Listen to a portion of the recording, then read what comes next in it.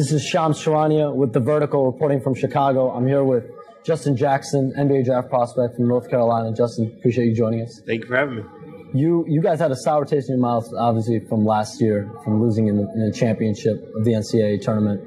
How gratifying was it to come back and win it all this year? Yeah, you don't get many chances to go to the Final Four, let alone twice. And so, after losing, it definitely left, like you said, a bitter taste in our mouth.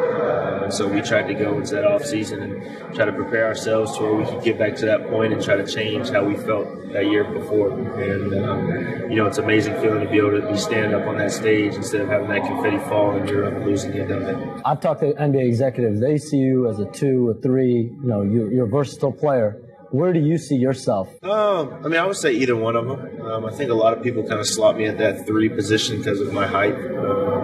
But I feel like I can kind of play both of them. I can bring some things to the table for both positions. So I'm looking forward to that whole process and trying to figure out where I fit in and whatever it might be. So that game against Kentucky where you defended Malik Monk, I feel a lot of people are identifying that game as, listen, he's a guy who can not only score the ball, shoot the ball, but also lock down other players. A guy who's, he's a 2-guard. He was one of the most potent scorers in college basketball. How far did that help you, your confidence going in as a 2-way player? For me, I took that task extremely serious. Obviously, he had 47 on us the last time we played him, and so I took that extremely serious, and I just tried to carry that over into every single game that we played. And I think overall, I didn't look at it at the time as something that would help me in this process, but overall, I think that's something that I can bring to the table. Like you said, a 2-way player that can shoot or score the ball while also defending on the other end. And that's what I'm going to try to continue to take into these workouts and kind of into the next level.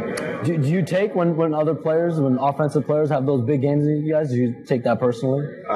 Yeah, obviously Malik is a great player. Right. He's about to be drafted extremely high. He's about to have a great career in the NBA. And so at times, there's so much you can do against a player like that. But 47 is a crazy amount of points. And, for me, I try just not to let him have that same amount. So I do take it a little more serious whenever somebody has a crazy amount on us and try to change that the next time out. So you look at, your work ethic, your shooting, your scoring. Those are probably your strong suits. What are you going to express to teams now that you're going to enter the workout process, the interview process?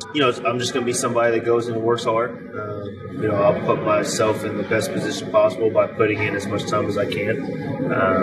Whether that's trying to earn my way up the roster spots or, trying to stay on the floor, whatever it might be. I'm going to try to, continue to work as hard as I possibly can. You're not going to have to worry about me on or off the court. And my work ethic will continue to grow. I'll just try to continue to do things to put me on the court and help the team win. Awesome. Is there a player you kind of identify yourself with and see yourself at the next level? I like George Gervin. That's the reason I wear 44. A lot of people might not know him. He's a little farther back in the years. But if you look at somebody now, I'd probably say somebody like Nicholas Batum, somebody like that. They can do a bunch of things. But George Gervin is somebody that I love. Awesome. Justin, appreciate you taking the time. I appreciate it. From Chicago, this is Charania for The Vertical.